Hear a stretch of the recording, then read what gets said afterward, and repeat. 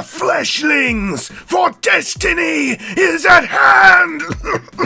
This is internet personality Vangelus, and I'm now setting my sights on the other half of Siege's initial Voyager wave, Megatron, the one that one could say is the other half of the Cybertronian Civil War, Optimus Prime's other half in the family that is the Senate of IDW's second continuity. I'm trying to hype myself up. This figure's nowhere near as good as his wave mate. Did you see Toy Fair? Painting with a broad brush, he's coming out like 2 more times at least. This is still something to talk about. This is still relevant even here in early 2020. That and I do what I want. I make whatever videos I want. What are you gonna do about it? Megatron does look pretty solid at first blush in his bipedal political power playing robot mode, fully rocking the current flavor of smashing the G1 bot design together with a brickish tank mode. This is Megatron with a suspect and tread-laden backpack. His silhouette is power and his eyebrow triangles are fierce.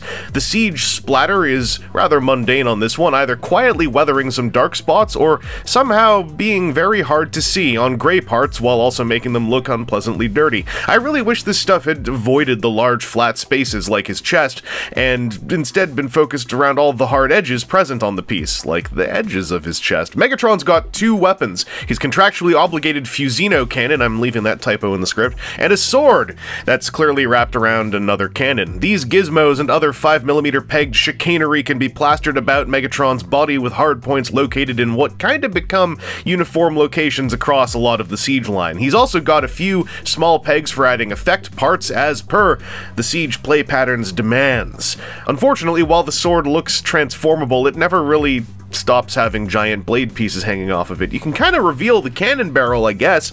I just wish they'd been able to fold away and provide a more satisfying gun sword experience. So Voyager Siege Optimus hit a whole bunch of articulation points. Voyager Siege Megatron certainly has articulation. His head is on a ball socket joint. It can, without the thing, look up pretty well, but doesn't always hold position. He can look left and right, and it tightens the ball joint as he does so.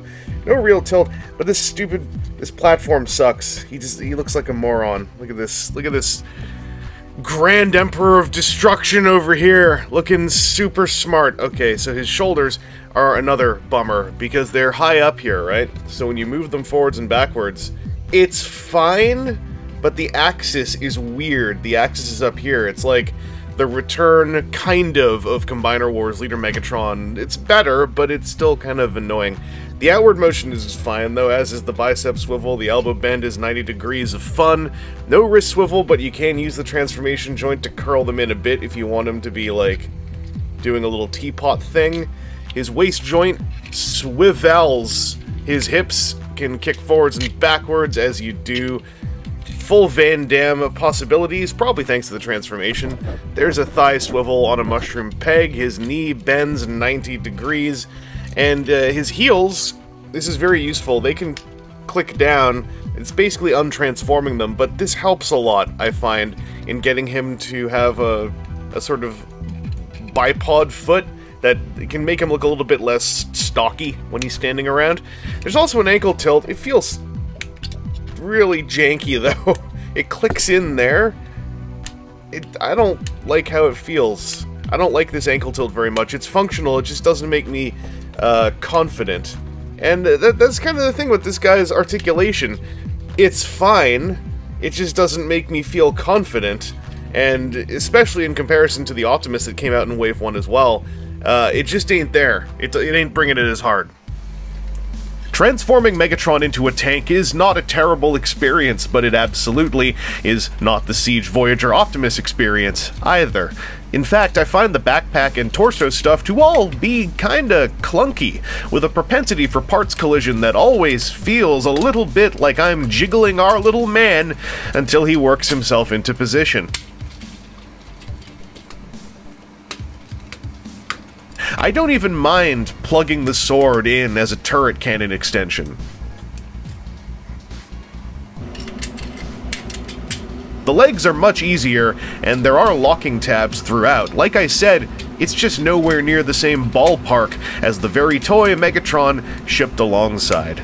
And I dare say Megatron had an easier space to work with.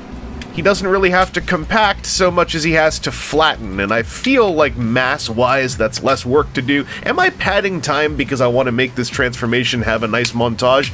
Could be. In the edit I'll discover whether I needed this extra audio. But hey, among Megatron tanks, this one ain't bad. It's very H-tank, though I do like the spot of extra armor up front to avoid the whole face-down squatting man syndrome that H-tanks often attract. In fact, it makes it a bit less of an H overall with that filler on the top. Someday we'll have an A-tank, I'm sure. It's meaty in hand, and the color layout is a solid delivery. I am surprised how much the spots of red do to lift the whole thing up in my eyes. Megatron rolls nicely in this mode with them little wheels on them treads, but his turret, while I did say I don't mind the extended cannon deal, it kind of points slightly down. Only slightly. Maybe it's just a trick of the light. And while I'm so happy the turret can swivel left and right without enormously impeding the robot mode outside of slightly weird shoulder axes, I do rather wish the long and slender shaft of fusion could tilt up a spicy 17 degrees or so as well. So Siege Megatron is a slightly flawed, kinda neat, sorta okay Voyager who shipped with one of the best Optimus Prime Voyagers in the last few years. It's hard not to color my opinion on him due to that, even a year or so later, especially when that year brought a few more solid Voyager toys that also all did better at being Voyagers than Megatron. I like those Decepticon alt modes. Thankfully, my biggest problem, the floppy neck flap, appears to not be as much of an issue on literally every other version of the toy. And there are a few versions from Generation Selects to cel-shaded 30th anniversary to the very recent Netflix-branded redeco, and possibly the Earthrise Voyager Megatron 2, who does not appear to be doing any of the transformative magic found in that line's own retake on Optimus Prime. But hey, at least that keeps this video more relevant than I thought it would be in 2020. Anyway, this has been Internet Personality Vangelus, and to be honest, I'm more interested in just throwing out a quick check to make sure you're all staying safe as you can, and taking as few risks as possible. You know who doesn't do any of that? Siege Megatron. And yet, his head keeps collapsing into his own chest. Moral of the story? Wash your hands.